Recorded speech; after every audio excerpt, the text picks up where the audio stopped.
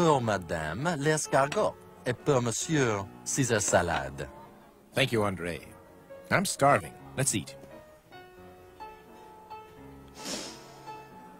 Shouldn't we wait for your friend? Bruce? Nah, he's always late. He probably got hung up on business.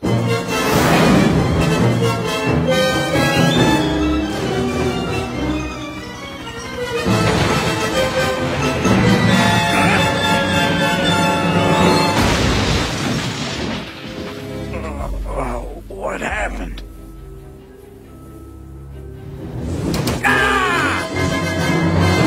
I hear he's rich. Yeah, Bruce runs around with a high-class crowd.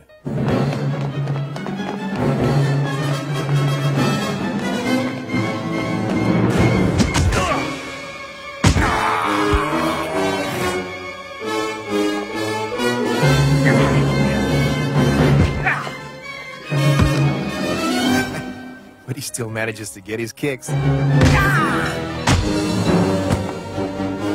There's nothing we don't know about each other. Who are you? I'm your worst nightmare. This is the place! Nobody move! I think you'll like him. If he's your friend, I know I will. Big wings! Yeah, big wings. Move it along, pal. May I recommend the trout almondine? I'll give it a try, Alfred. Wise decision, sir. Bon appetit. You should have seen Harvey's face. Oh, look at the time. I have to run. So soon?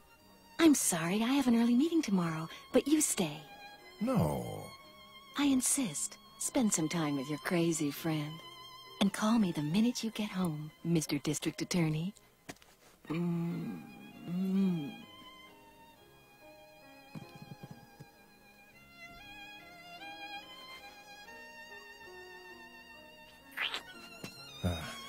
I'll call you. Good. Nice meeting you, Bruce. Same here. Well, you know, I've been talking to my broker, and his recommendation was that,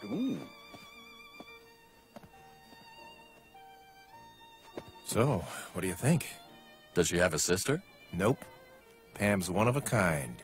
That's why I asked her to marry me. What? Yep, that's the page one headline. Is it getting warm in here? You're still flushed from that last kiss.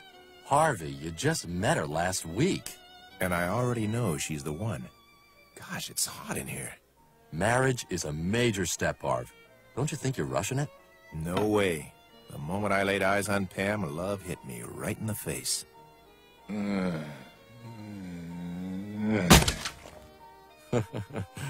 Harv, you've lost your mind. Knock it off. Harv? Harvey!